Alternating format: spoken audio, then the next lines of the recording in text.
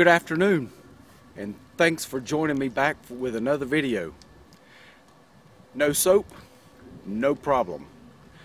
Right here behind me, I have Adam's needle, and it is a member of the Yucca family, and coincidentally, we can use this plant to lather up and wash off. And I'm going to show you how. Watch. So all I'm going to do is go over here, cut me a leaf off. And you're probably going to need scissors or a knife because this plant is quite strong. And then we're going to take it to some water. And that's about all we're going to need, a leaf and some water. Now that we're over here with our leaf and got some water in here, watch what happens. We're just going to crumble this leaf up.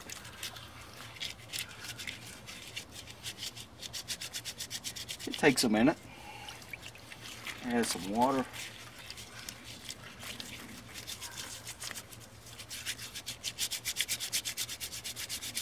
Mash it up really good. And you see I got some green on my hands.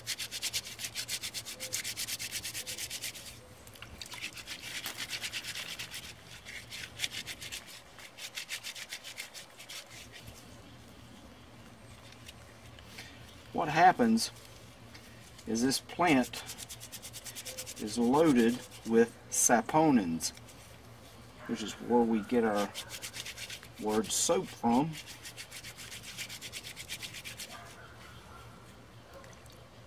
Still a lot of green on my hands. I want to show you the process.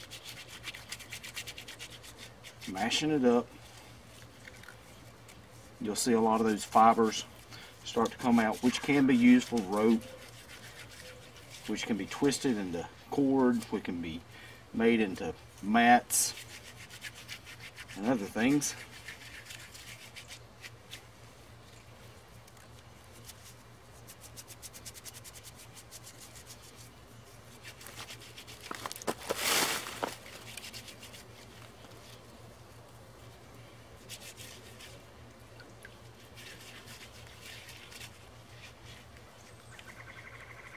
Starting to see some bubbles.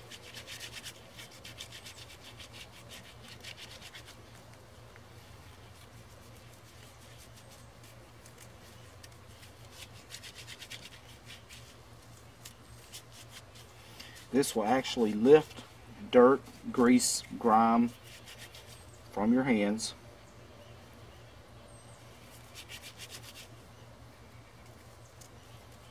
We just got to tear it and get it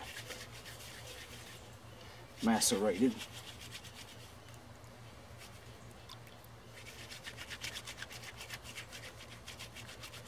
Looky there. Now we're starting to get to what we want. And you can see the bubbles on top of the water. So just for, you can start to see it here. Just for easy remember,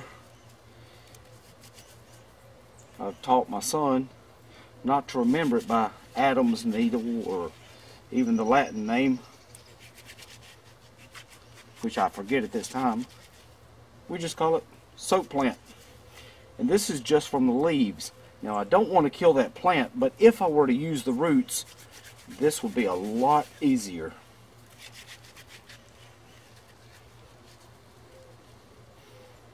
Let's see if I can squeeze some suds out. Yeah.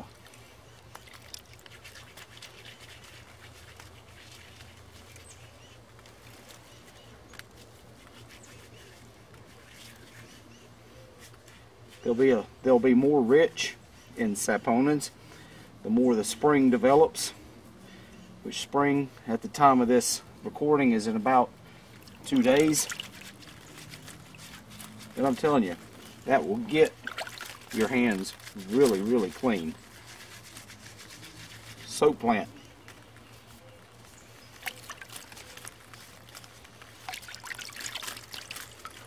So anyway,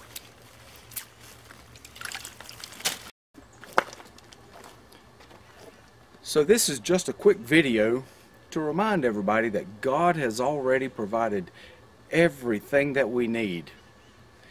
And in the midst of this coronavirus, COVID-19, I encourage you to read Psalms 91. It says plainly that He will protect us from the pandemic. He's protected us from everything. What's the worst that can happen to the believer? Go to heaven? I'll take it any day.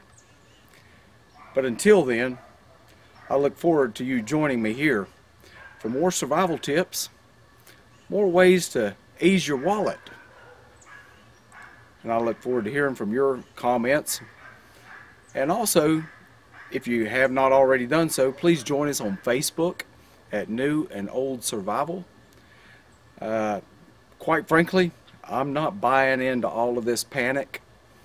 And it's not because I have massive amount of food and water and whatever has to go along with all of this. But number one, because I trust in my Creator. Number two, the numbers just don't add up for what's going on. Please comment, like, please subscribe, and I'll help you survive what's coming. Thanks for joining me. I'll see you on the next one.